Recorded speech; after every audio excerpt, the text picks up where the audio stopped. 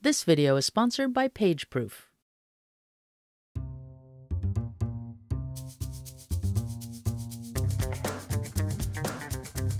Now, of course, if we have a very long set of tables here, we may want to extend this over multiple pages. So I'm just going to select multiple rows here, hold down my Option or Alt and click and drag and duplicate all these rows.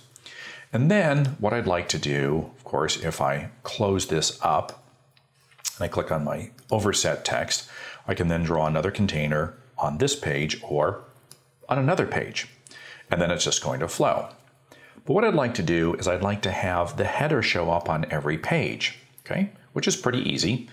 I could take my type tool, select the entire row, and I could right click or control click directly on this, and I could convert this to a header, but I'm not going to do that yet, okay? Because if I do that, then it's going to appear on every container if I set that as an option. So let me show you a trick here.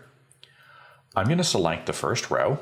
I haven't turned this into a header here. It's just a standard row of copy. It looks like a header, but it has not been officially turned into one.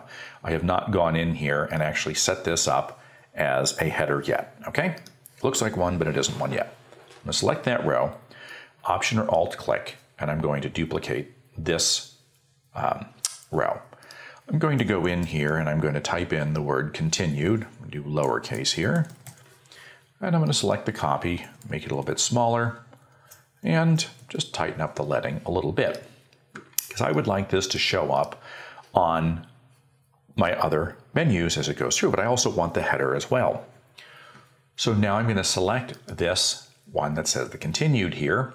I'm going to right click or control click, and I want to say I want to convert this to a header. And now, of course, you'll see that it shows up in my next linked container, whether it be on this page or on another page.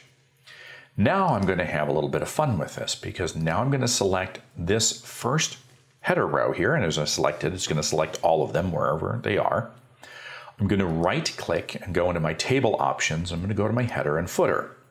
And it shows that I have one header row right here, because this is the header. This is not, it's just a row that looks like one. But what I'm going to do is I'm going to say, have it skip the first occurrence of the header. That's it. Click OK. And now it skips the first occurrence. So this one does not have a header. It has a row that is formatted like a header, but it isn't truly a header. And then as this goes on, now it looks like this simply says continued in here, and all of my table attributes work really well, no matter how I close up the containers or open the containers or move things around. It will automatically go through and make my header correct here. Technically, this isn't a header, but now all my other ones will look like a header that says the word continued. So when you do this on your containers, this makes it a whole lot easier to follow. Well, I hope you enjoyed this video. If you did, be sure to give it a like and subscribe to our channel. And for thousands more how-to articles and tutorials, visit our website, CreativePro.com, and become a member today. Thanks for learning with us.